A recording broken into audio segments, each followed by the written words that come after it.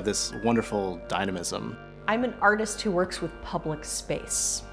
I take soft materials and make shapes the size of buildings. Janet and I had been talking about ways to create an interactive version of one of these sculptures, and Chris Anderson from TED reached out to Janet and said, this is a perfect opportunity to create potentially your largest sculpture. This is the first time my work will be able to allow people to directly influence what they see.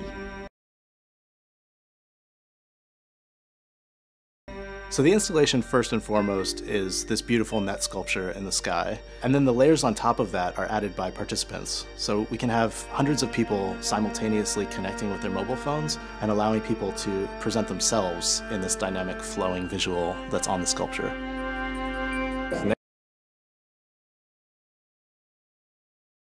Next generation. It's the next level, it's the next thing. Everybody is using their mobile phones to connect to our server, and it's using WebSockets to stream directly into Chrome, where it's then taking all that data and spitting it out to another Chrome instance, which is rendering all of the graphics in real time.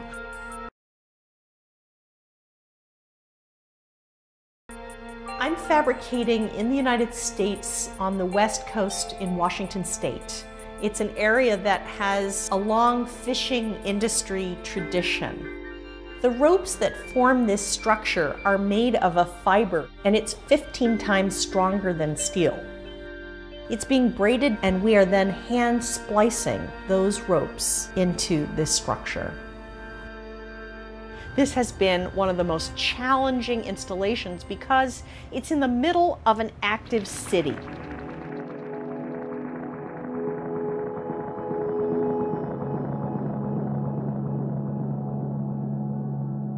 For years, I've been exploring how to let people become part of the artwork. And now with Aaron's interactive art, people can actually draw and paint with light.